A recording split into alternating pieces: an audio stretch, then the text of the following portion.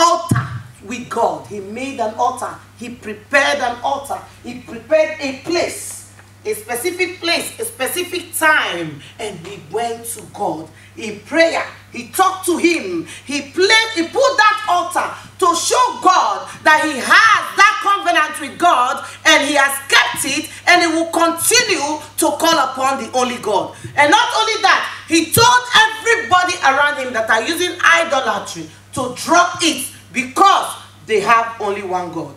Amen. Amen. En Jacob die richtte een altaar op voor God. Hij richtte een altaar op voor God. Een specifieke plaats waar hij en God samenkwamen. Waar hij tot God bad. En iedereen die om hem heen was, zei tegen ze: al jullie afgoderij, doe het weg. Want we hebben maar één God. Amen. Amen. Hallelujah. What is an altar? It's a table. Hallelujah. This is an altar. Amen. This place, every time we gather before God, we put this and we talk to God, we preach the word of God through an altar. In your home, you have an altar. It doesn't have to be a table or a stick, but a specific place where you stand and you talk to God. Some of us have made our whole house the altar. Amen. And now, some of us also, our body, we are the altar. God lives in us. Amen. Amen. En wat is een altaar? Een altaar is een specifieke plaats. Zoals waar de apostel nu staat, dat is een altaar. Maar ook je kan je huis een altaar maken. Een specifieke plaats waar jij en God samenkomen. Of je lichaam, dat is ook een altaar. Amen. Amen.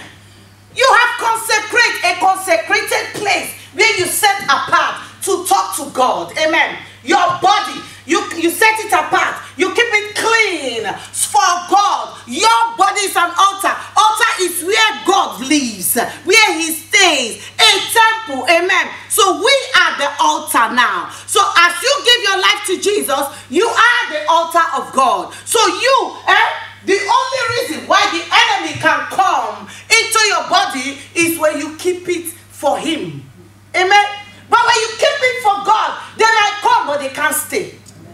Amen. En je altaar en je lichaam, dat is nu het altaar voor God. God woont in jou. Jouw lichaam is het altaar. Je houdt het schoon, je reinigt het. En de duivel die kan niet zomaar in je lichaam komen. Hij kan daar alleen komen als je het aan hem geeft. Maar onze lichaam is voor God. When you look at this, after he has cleansed that altar, God was fighting for him.